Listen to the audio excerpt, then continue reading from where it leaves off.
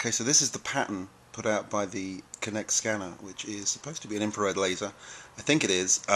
It's actually putting out a kind of a checkerboard. You can just about see that there.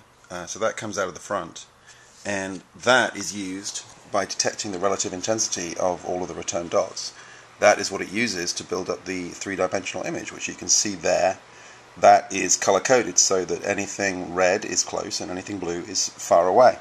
And there is a kind of voxel map of the same image. If I sweep it around the room, you can see that there's the plasma screen television, which you can see there. And so it's basically a 3D camera, which is great, but unfortunately that still means that there's a lot of processing to be done, and you can actually hear that the laptop is going a bit nuts CPU-wise to actually render this. But there's still an awful lot of work to be done to actually create something useful. You need to apply an image processing library like OpenCV and do thresholding and blob detection. So it's not really applicable for a low-end microcontroller like the Arduino, putting aside the fact that it works on a USB, which would be very difficult to implement. So at the moment I'm not really sure. There's still a lot of work to be done, and it seems quite slow.